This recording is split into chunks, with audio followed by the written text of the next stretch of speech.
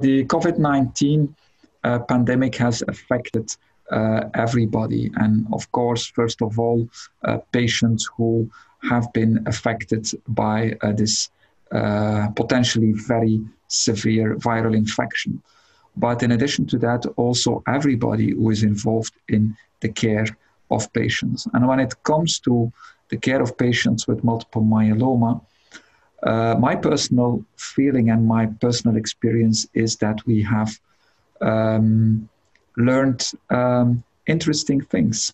And first of all, when it comes to the patient, or first of all, when it concerns the patient, that prevention is so important.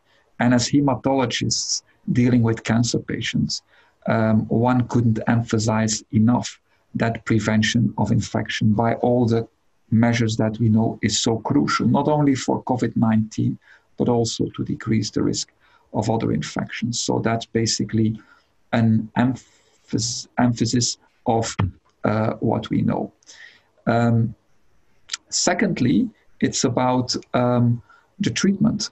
And so some treatments that can be given once a week without losing efficacy, treatments that can be given on an outpatient basis.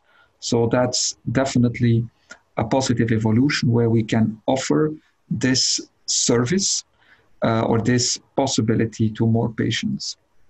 And finally, it's for the healthcare providers themselves.